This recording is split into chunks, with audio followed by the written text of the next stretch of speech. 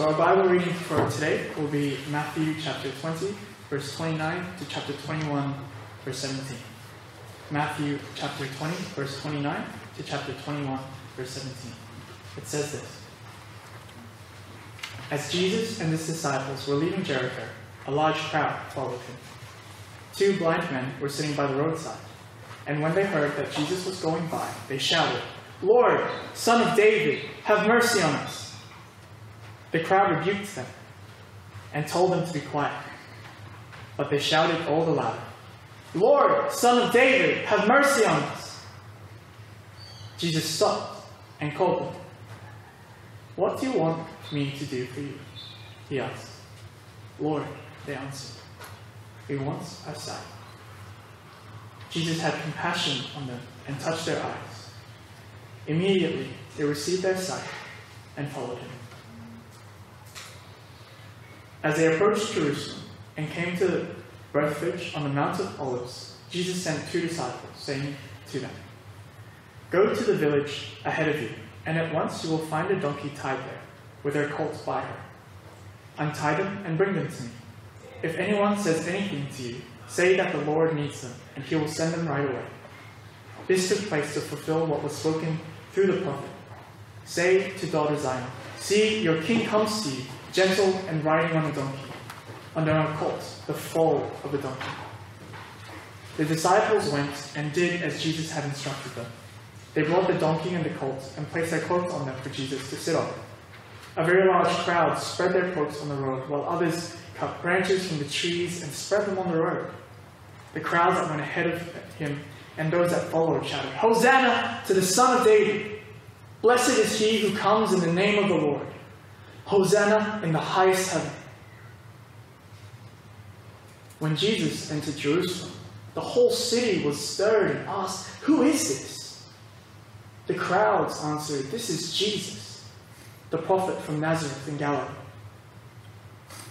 Jesus entered the temple courts and drove out all who were buying and selling there. He overturned the tables of the money changers and the benches of those selling doves. "It is written," he said to them, "My house will be called a house of prayer, but you are making it a den of robbers." The blind and the lame came to him at the temple, and he healed them. But when the chief priests and the teachers of the law saw the wonderful things he did, and the children shouting in the temple courts, "Hosanna to the Son of David," they were indignant. "Do you hear what these children are saying?" they asked him. "Yes," replied Jesus. "Have you never read, 'From the lips of children and infants, you, Lord, have called forth your praise'?" And he left them and went out of the city to Bethany, where he spent the night.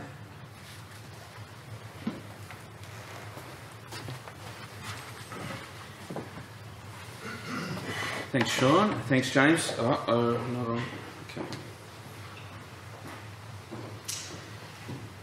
Thanks, Sean, and thanks, James, and hi, everyone. It's great to see you and great to be with you tonight. And we're continuing tonight to think about why would anyone follow Jesus at uni. And we started this last week. We were reading Matthew's Gospel, and if you weren't here then, I will try to catch you up a little bit as we go on tonight. And you should be able to pick it up okay. But we're really diving into the middle of Matthew's story about Jesus. In fact, towards the end of Matthew's account of Jesus' earthly life.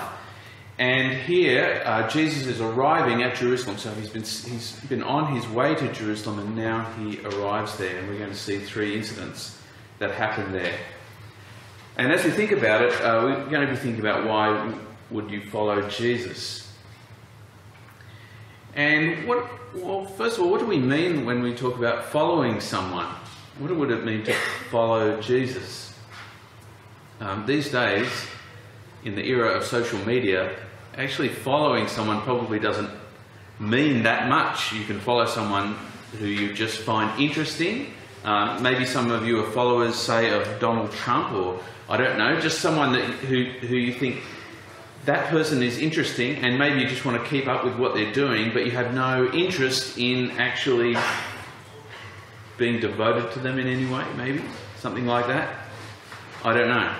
But here we're talking about something more serious than just clicking on someone and saying you want to follow them, want to hear from them, but actually taking the step to devote yourself to them, to listen to them obediently, to pattern your life on them. For Jesus' followers, it meant treating him as their teacher and learning from him and travelling around with him and devoting themselves to him. That's the kind of following that we're talking about here, being a sort of mega fan, being an ultra fan of Jesus. And you may think, well, look, is it really wise to follow anyone in that way?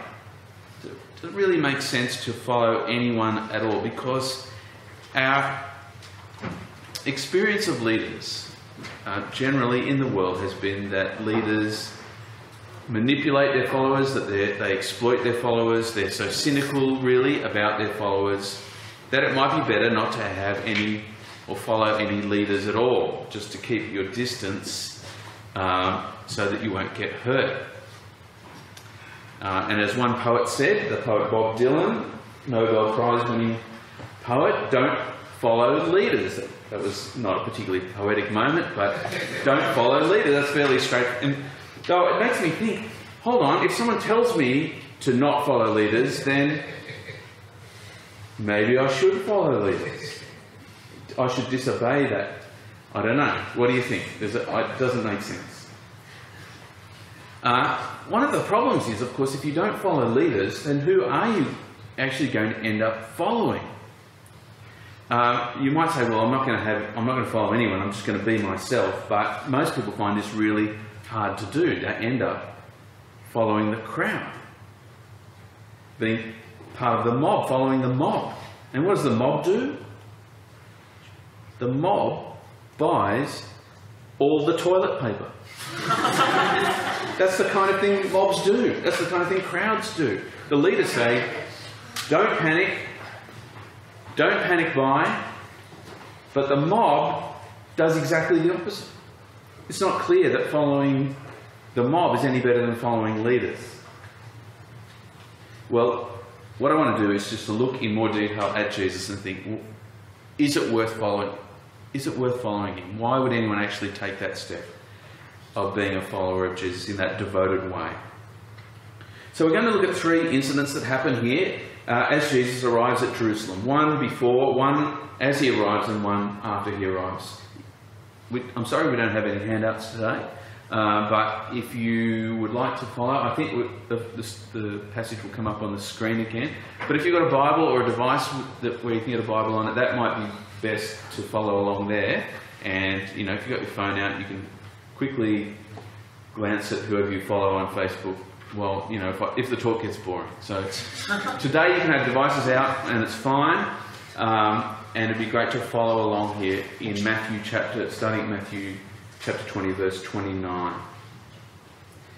And first of all, Jesus is in the town of Jericho, leaving the town of Jericho, and it says, a large crowd followed him. 2 blind men were sitting by the roadside, and when they heard Jesus was passing by, shouted, Lord, Son of David, have mercy on us. These people are beggars. Apparently they come from Jericho. They're not travelling along with Jesus. And they're crying out the thing that beggars apparently called out in ancient Israel, which is, have mercy on us, or have mercy on me. They're calling out to Jesus. The crowd tell them to be quiet. You guys, quiet down, shut up. But it says that they actually called out even more loudly, called out all the more, Lord, Son of David, have mercy on us. And so Jesus stops and he asks them, what do you want me to do for you? Now this is interesting because Jesus gives them the opportunity to ask for whatever they want. And maybe they might have asked what they would normally have asked, and that is, can you give me some money? Please give us some money. But they're calling out to Jesus, and they really see that this is their chance. They're not going to shut up, they're not going to be quiet. This is their chance, and they're going to go for the big one. They ask for their sight back. We want to see, they say. And Jesus, it says, had compassion on them and touched their eyes, and they received their sight. This word compassion is the word for what you feel in your guts. In your guts. Jesus felt in his guts that he wanted to help them. Now, I don't know if you know this expression, but sometimes around our family we say this thing to each other, love your guts. Do you ever, this is just a weird Australian thing to say, love your guts? And the other day I was walking down the street and I saw a delivery van came past. And you know, sometimes you think, only my family talks in this way, like we're the only ones. But the van on the side of it said, love your guts. And I thought, oh, that's interesting. I wonder what that's about. And I looked more closely. Turns out it's one of those drinks that, you know, puts bacteria in your stomach or something. Yeah. So you're meant to love your own guts. But Jesus doesn't say love your guts. He said, but what he does, he loves them in his guts. Right? He sees them and he has compassion. He feels it right down here. Okay? So we're meant to see Jesus really looks at them. He really cares about them. Cares about their situation. Sees the pathetic situation that they're in. And so he heals them. Second thing that happens is that Jesus then arrives close to Jerusalem at the Mount of Olives. And Jerusalem is on a hill, and the hill next door to it is the Mount of Olives. So Jesus here is preparing to go into the city. He's going to go down into the valley and then up the hill to Jerusalem, which is a city on a hill.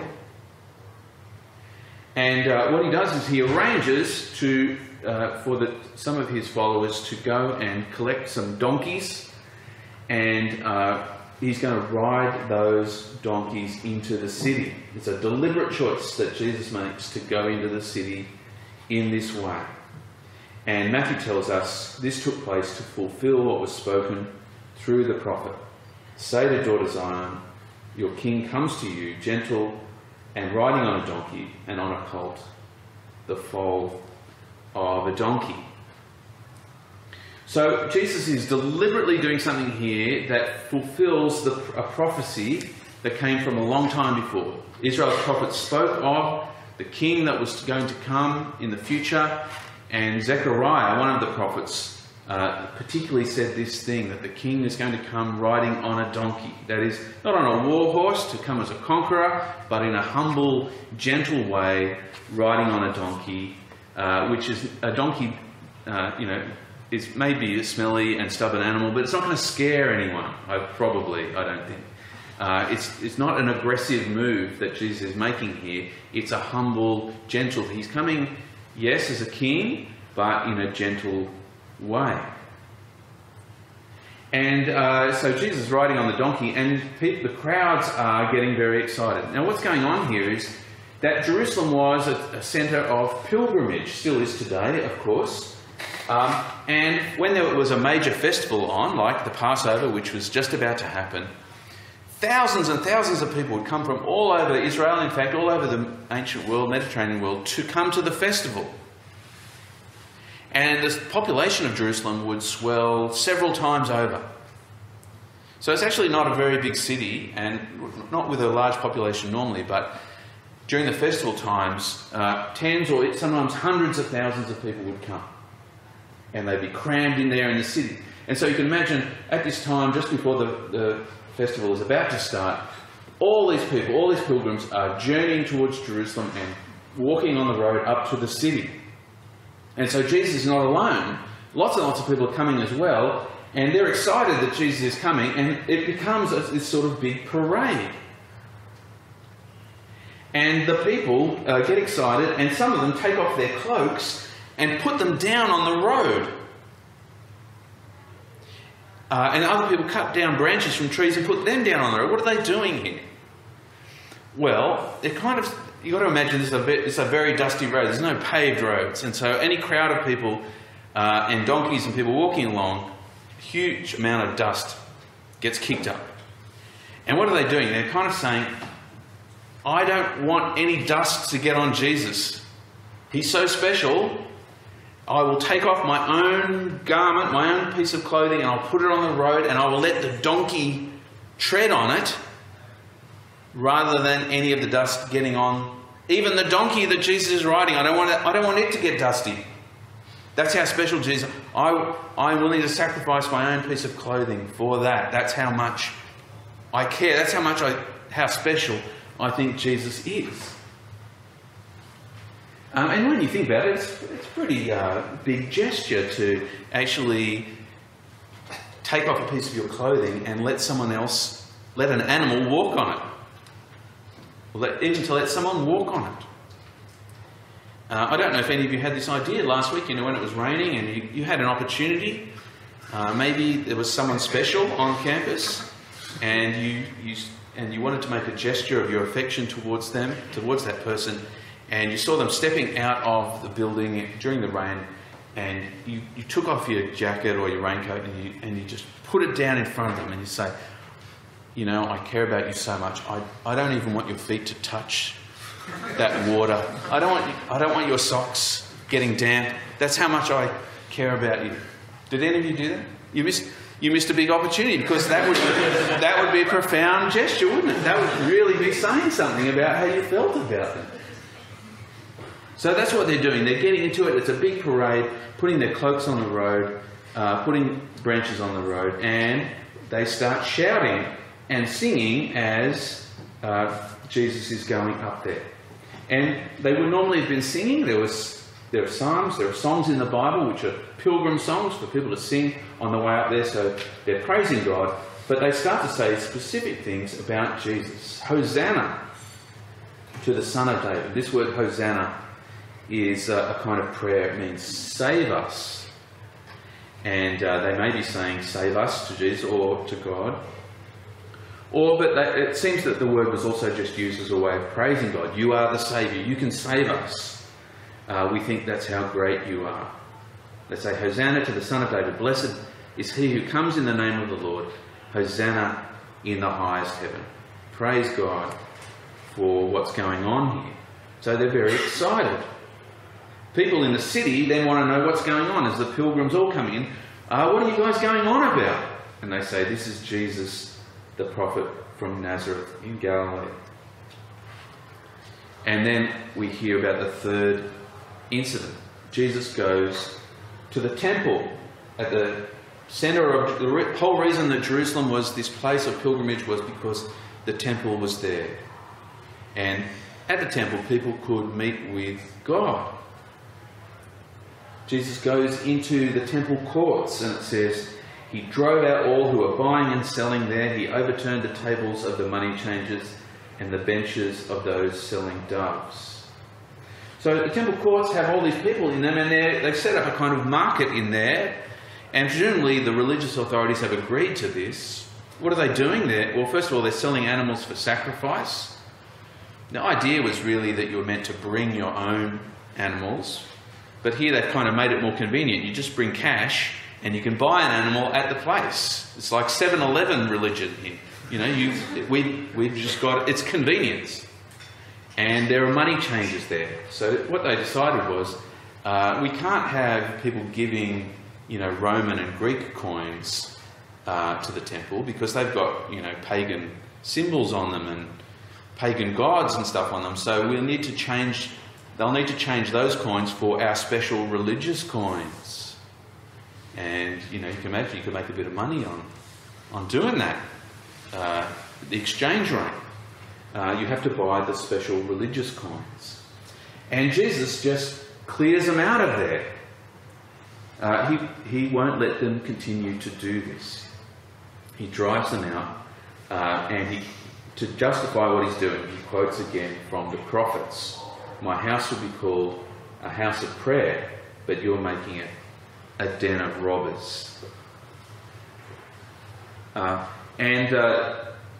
people who are the religious authorities there, the teachers of the law and the chief priests, want to know what is going on here. In particular, they're offended by children running around the temple, and you can imagine everyone is having a great time, getting really excited because Jesus is there. The children are running around calling out, Hosanna to the Son of David. And these people are angry that the children are doing this. Don't you hear what they're saying? They ask him. And Jesus says, yes, have you never read, from the lips of children and infants, you, Lord, have called forth your praise.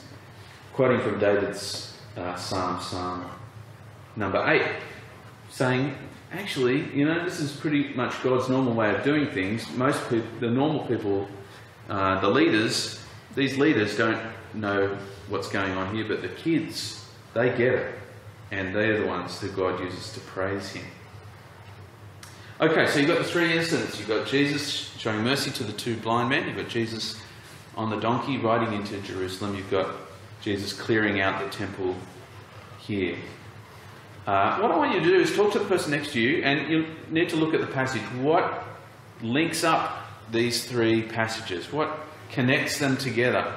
So have a look at it with the person next to you and just see what kind of connections you can see between these three stories. Take a minute to do that.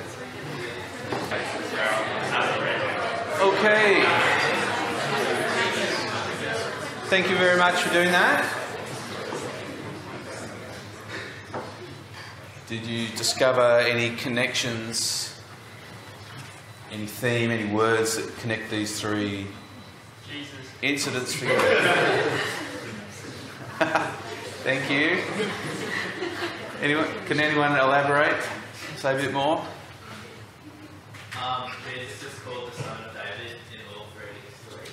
Jesus called the Son of David in all three stories. Did anyone else get that? Okay. What other kinds of things?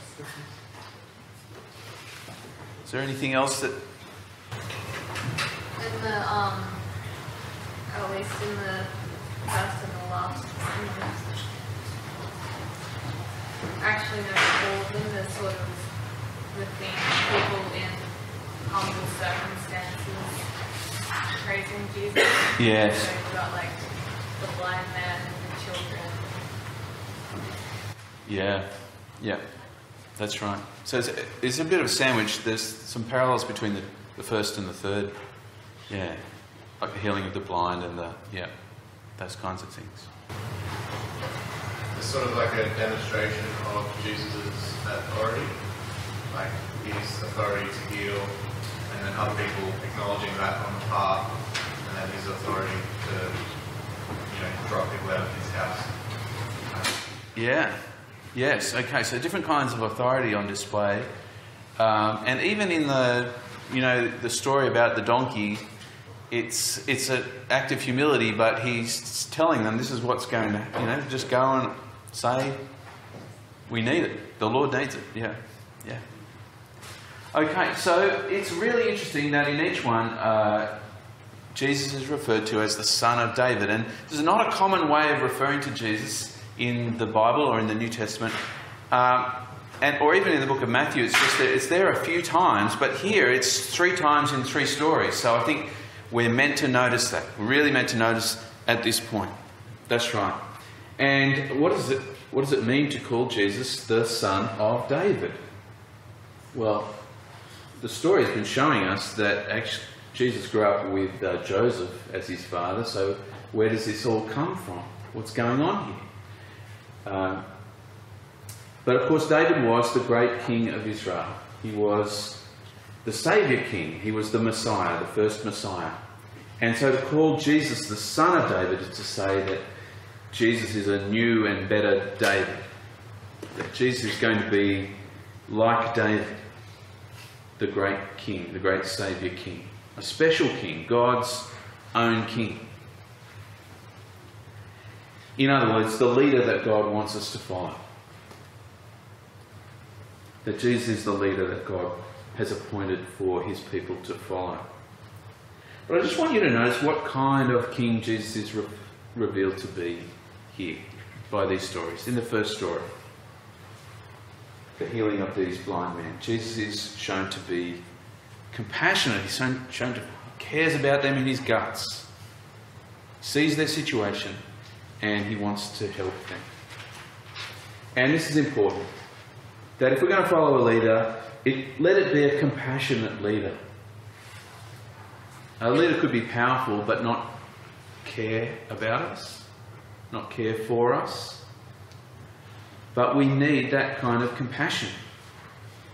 Jesus, in his compassion, cares about us and our situation and has the power to do something about it. He looks at our situation and he will do what we need in order to be helped. And this includes the things that we most need help with, that we need forgiveness for our sins, and ultimately we need new life, we need resurrection in the face of death. That Jesus will look on us in compassion because of our need for these things. In the second story, we see that Jesus is a gentle king. And this word is used of Jesus several times in the Bible. Jesus, in fact, used it of himself back in chapter 11 of Matthew. He said, "Come to me, all you who are weary and burdened, and I will give you rest. Take my yoke upon you and learn from me, for I am gentle and humble in heart, and you will find rest for your souls. For my yoke is easy and my burden is light." We need a king, we need a leader who will treat us gently, who knows our weaknesses and won't burden us more than we can bear. And Jesus promises to do that, promises to give rest to us. He's gentle with his followers. And the third thing to notice from the third story is that Jesus is just, that he's a righteous king. What's going on there as Jesus clears out the temple? Well, remember that for those people, the people of Israel, the temple was really at the centre of the world. It was at the centre of the world. It was a place where heaven and earth touched. It was a place where you could meet with God. And so the temple is at the very centre of their thinking about the world. And so Jesus is coming to the very middle of things, coming to the very centre of things, and starting to put things right. You see that? It's clearing out those who are exploiting the temple, making it something that it should not be, and he's making it right. So just for a moment in time, the very centre of the world, centre of the universe, has been set right. Jesus is symbolically beginning his project of making all things right. Making all things right. And so it's not just that Jesus cares, not just that Jesus is compassionate and merciful, but that he has a program to put all things right. He is just. He's righteous. And I think when you put these things together, you see that you have a king, you have a leader worth following. Compassionate, gentle, and just. And seeing these things together helps us not to construe Jesus' compassion and gentleness as weakness. You see what I mean? He's not a wimp, he's not a pushover. Actually, he gets things done in a way that we find hard to combine those things. But he does things, he gets things done, he brings the right situation, but he does it with gentleness and compassion. Why follow Jesus? Because he is a gentle, compassionate, and just king. But also, he calls his followers to be like him. To be like him. To learn to be gentle and compassionate and just the way he is. And I think sometimes people worry about, if I follow Jesus, will it mean following lots of rules? Will I be trapped by a system of rules or something like that? Well, maybe there are rules there, but really what you'd be doing in following Jesus is saying, I want to be like him. The ethical project, the ethical challenge of Christianity, if you like, is really about becoming like Jesus. And that actually is a challenge that's good for you and good for me. I don't know if you think in this way, but I would love to be a good person. I would love to be a good person. I know how far I am away from that. And following Jesus means a commitment and a hope to become like Jesus in time. That the ultimate thing that I hope for myself is to be like him. Compassionate, gentle, and just. And actually this is a good thing. This is something worth hoping for, something worth seeking out. That Jesus himself is worth following because he's so good. He's also worth following because if you follow him, his commitment is that you become like him. Well, just to finish up, I want to think about a couple of images from the story here.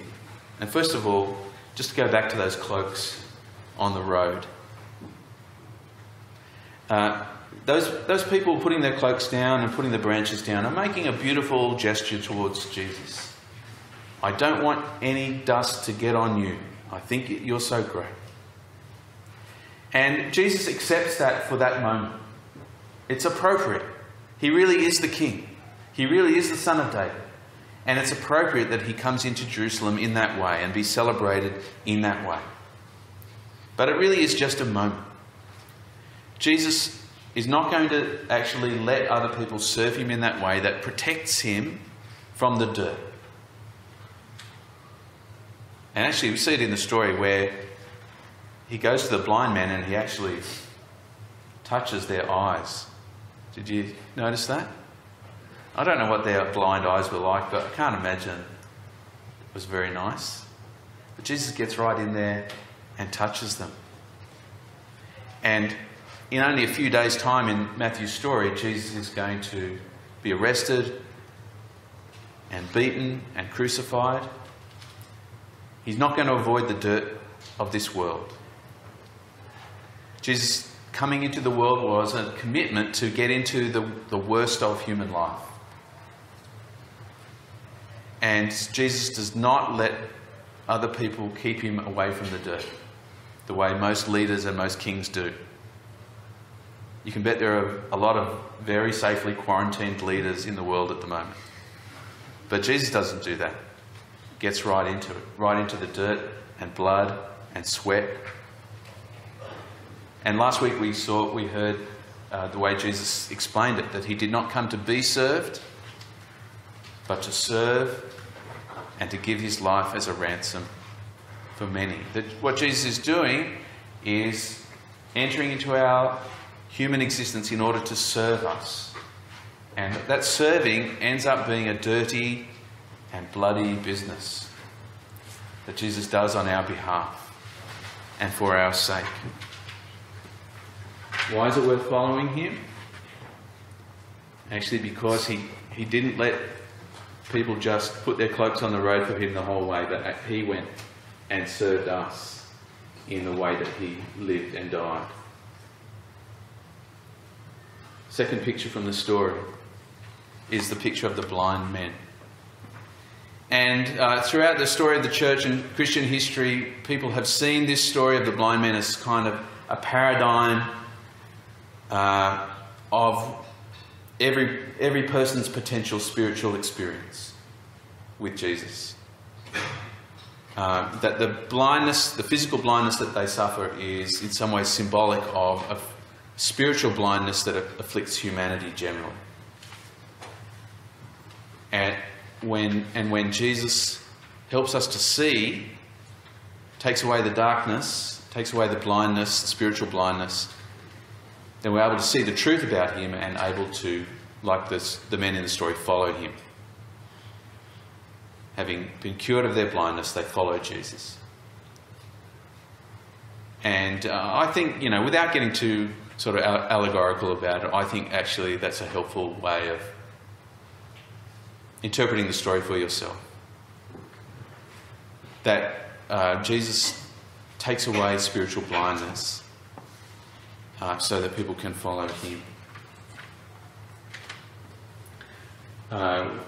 One gospel song is called I Saw the Light. Do you know this song? It's a country and western gospel song. So it's like the wackiest cheesiest kind, but it's a great song actually by Hank Williams.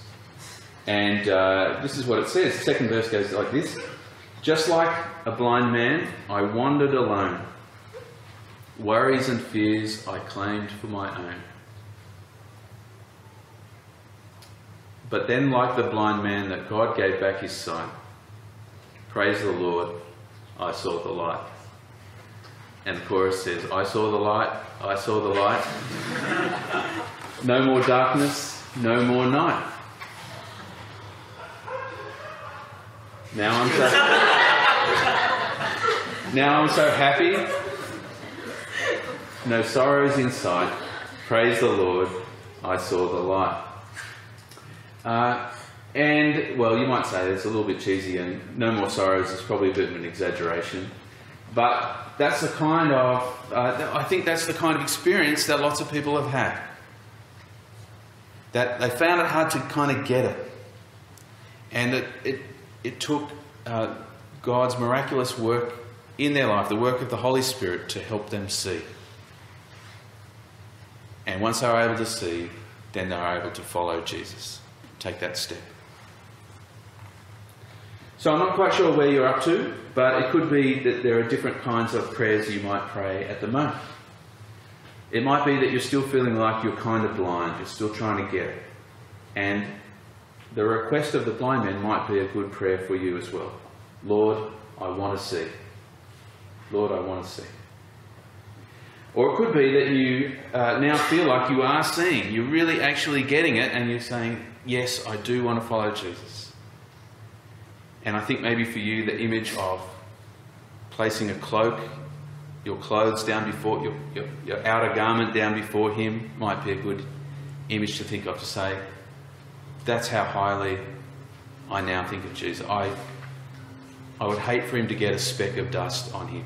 That's how devoted I am to Jesus now. Or it might be that you've been following Jesus for a long time and you just want to say, Hosanna to the Son of David. You see how great a king he is and you just want to praise him. Well, I might pray variations on that prayer for all of us now, so why don't we pray?